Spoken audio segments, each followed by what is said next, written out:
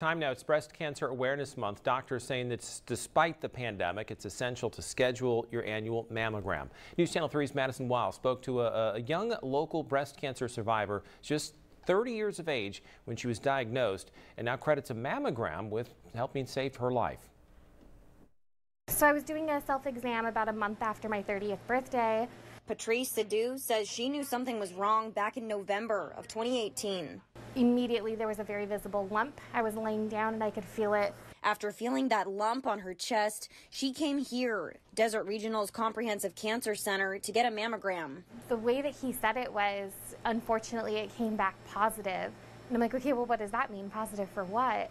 And he's like, for breast cancer. And immediately it was like the air just got knocked out of me. That shocking news got worse.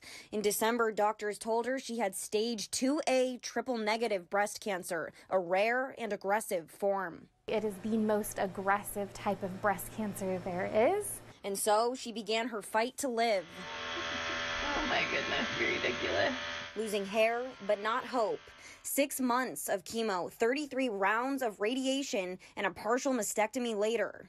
There you go. That's it, right? Today, she's in remission, now encouraging others to frequently self-examine and make mammograms a yearly routine. Had I not caught it, if I had waited another 6 months, I don't know that my prognosis would have been so good. It is very worth it. The imaging nowadays does take less than 3 minutes. Getting a mammogram today, it's easy, quick, and painless. However, due to the pandemic, fewer patients are coming in than ever. We've had a lot of patients not showing up, not even for examinations or even follow-up appointments.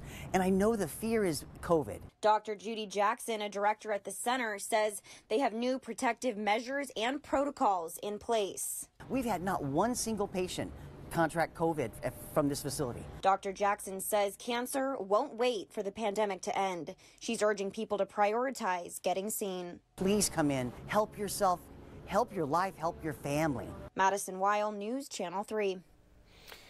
And don't let money or lack of money or health insurance be a reason that you don't get a mammogram. There are resources that can help patients financially in need.